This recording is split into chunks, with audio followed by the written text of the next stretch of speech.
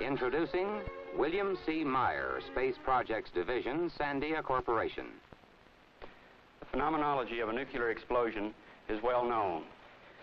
Generally, more than 50% of the energy of an explosion is delivered in the form of soft X-rays. Smaller amounts are delivered in the form of other radiations, usually about 1% in the form of neutrons and about 0.3% in the form of gamma rays.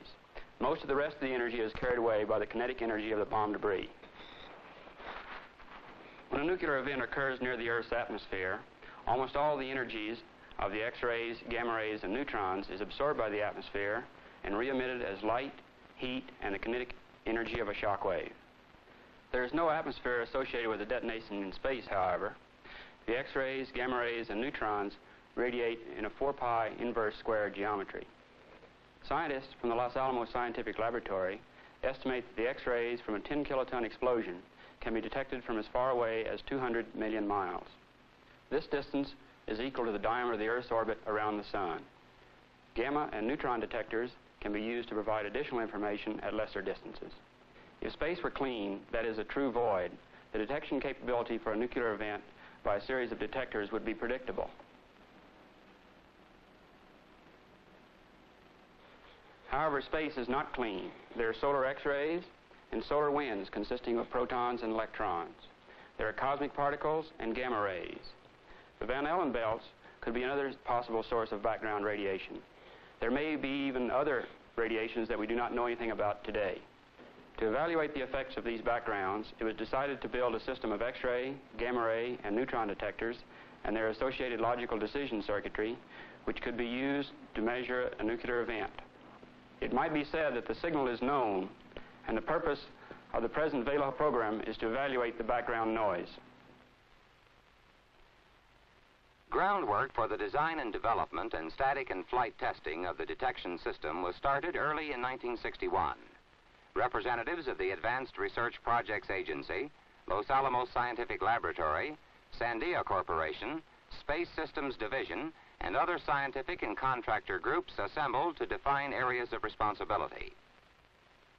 Careful consideration was given to such items as launch vehicle, life expectancy, reliability, telemetry requirements, types of detectors, and logic circuits.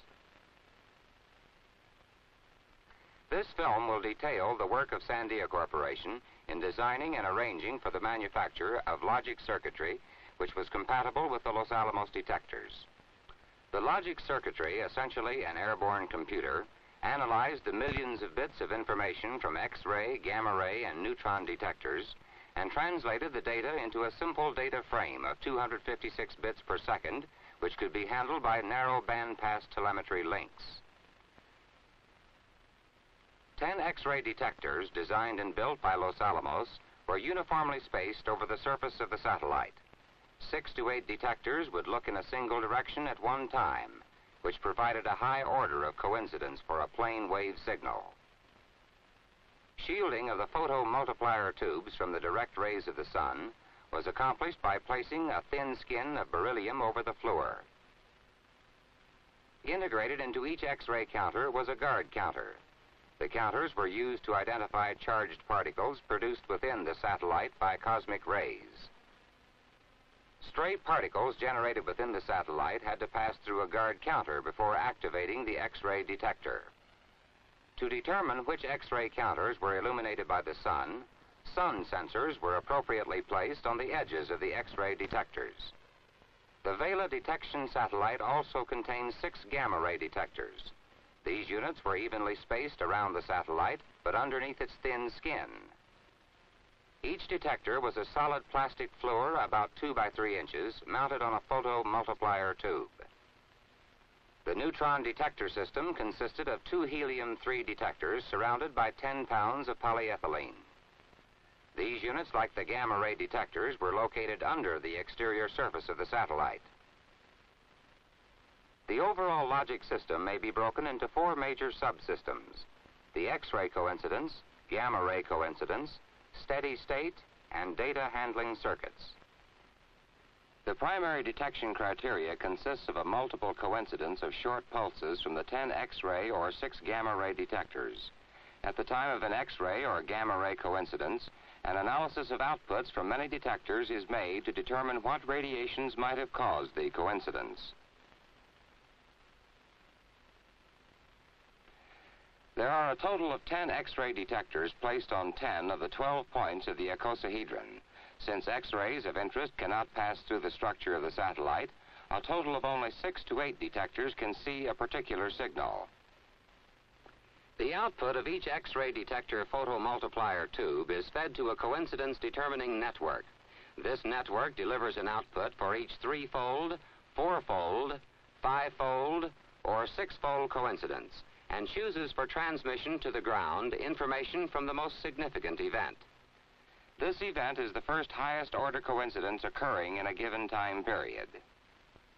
The information transmitted for the most significant event is an X-ray pulse height for each X-ray detector, a gamma-ray pulse height for each gamma-ray detector, whether particle detectors associated with each X-ray detector were fired, whether each X-ray detector was in the sun or shade, and the time of the event to the nearest 16 milliseconds. Although data from only the first highest-order coincidence is stored, the total number of 3-fold, 4-fold, 5-fold, and 6-fold or more events are counted. The gamma-ray circuits are similar in operation with a few minor exceptions. Since gamma rays can penetrate the structure of the spacecraft, the 6 detectors are uniformly positioned inside. Also, the coincidence-determining network generates pulses only when 4-fold or 5-fold or 6-fold coincidences are received. Less information is required at a gamma-ray coincidence. Only gamma-ray pulse height analysis for each gamma-ray detector, a particle detector analysis, and the time are needed. The X-ray and gamma-ray coincidence circuits comprise the major portions of the measuring system. However, some additional steady-state measurements are made. Singles counts from each X-ray, gamma-ray, and particle detector provide a state of health indication as well as general background environmental information. For determining high-intensity steady-state background radiation, a measurement of each detector's anode current is provided. Single pulses from the neutron detector are counted, providing an additional detection capability. A few measurements concerning the state of health of the satellite, consisting of temperatures, voltages, command position, and timing signals, are included. The data handling system accepts the information from the X-ray, gamma-ray, and steady-state systems and stores this information in a binary format of 256 bits per frame. Sequencing circuits within the system allow this stored information to be read out at a rate of 1 frame per second, which can be handled by the telemetry link. In addition, there is a 30,000-bit magnetic core storage. Data from an 8-hour period can be stored and read back to the ground station on command, thus reducing the time required for ground station operation. Design criteria included reliability, power consumption, weight, volume, and cost. Considerable effort was made to ensure that reliable components were used and that circuit designs were checked for operation over wide temperature and voltage ranges. Active and inactive system redundancy was included in critical areas. Reliability studies were made in an effort to determine if the 6-month minimum life in orbit requirement was being met. In some cases where the original design was inadequate, redesign was accomplished for desired orbit time. The final design of the detection logic system, as conceived by Sandia engineers, comprised over 20,000 parts, including 2,500 transistors and 3,500 diodes. Consultation between the layout engineer and manufacturing development personnel resulted in a more simplified and reliable module. This check and recheck of design also often led to the solution of problems which might have delayed production and cost thousands of dollars. A high degree of reliability in the production of the various modules was provided by several manufacturing techniques. Various methods of module box manufacture were tried, such as welding, extruding, and casting, but none proved to be satisfactory. The solution lay in milling the boxes from a solid block of aluminum, which provided the necessary strength and the close tolerance required for module placement. Another technique involved the use of plated-through circuit board holes, which allowed solder to flow through the holes and adhere to both sides of the joint. Sectioning techniques combined with microphotography allowed the supplier to verify conformance to specifications. Visual inspection of sample modules by quality assurance engineers gave the manufacturer and Sandia Corporation a prediction of the reliability of the complete run. Using powerful stereoscopic microscopes, such items as board dimension, component placement, solder joints, and protective coating were checked. All modules were tested on Sandia-designed PT-1207 testers under extreme temperature environments. Each sample circuit module was checked against a detailed quality assurance inspection procedure. If the piece parts passed this rigid inspection, they were shipped to Sandia for assembly. The complexity and quantity of testing required to flight qualify individual module boxes and complete payload systems made it necessary to design a fast automatic checkout system. A commercial computer and high-speed readout unit were utilized in conjunction with Sandia-designed computer circuits, signal generators, and data display units. The computer was capable of giving complex electrical problems to the system under test, decoding the answers sent back, and determining if they were the expected answers. If the system was operating as expected, a new problem was given, and so on, until the system was completely checked out. As many as 30,000 checks per minute could be given. If, however, the system failed to perform properly, the computer stopped, printed out the expected and observed answer, and waited for instruction from the test engineer. Additional logic system reliability tests were run with the satellite and logic system placed in a special temperature chamber. The system was checked over a temperature range of minus 25 degrees Fahrenheit to plus 165 degrees Fahrenheit, with the electrical supply voltage being varied plus or minus 15% from normal. The environmental test facilities of Sandia were utilized in evaluating the effects of high-intensity noise levels that would be experienced at booster injection rocket firing, the problem of electrical arc-over at near-zero pressure levels, and the effects of handling and explosive bolt firing during separation and nose-fairing ejection. While these environmental tests were going on, the scientists and engineers of Los Alamos Scientific Laboratory assembled and checked the detectors, sensors, and guard counters. These components were then shipped to Sandia for integration into the payload. As the various detectors and counters were mounted and cabled into the system, a final check was given to the payload before shipment to Space Technology Laboratories in California. At STL, the two payloads were given further environmental tests after they had been integrated with the STL portions of the spacecraft. These tests further verified the design of the system and ensured success of the program. System checks were simulated using a computer and readout equipment. The first dual satellite launch took place in the fall of 1963.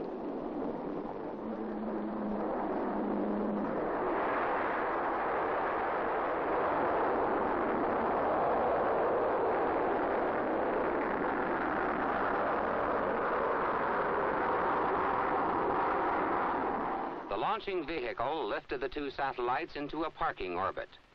The booster then placed the two satellites into an elliptical orbit with a 50,000-mile apogee and a 200-mile perigee.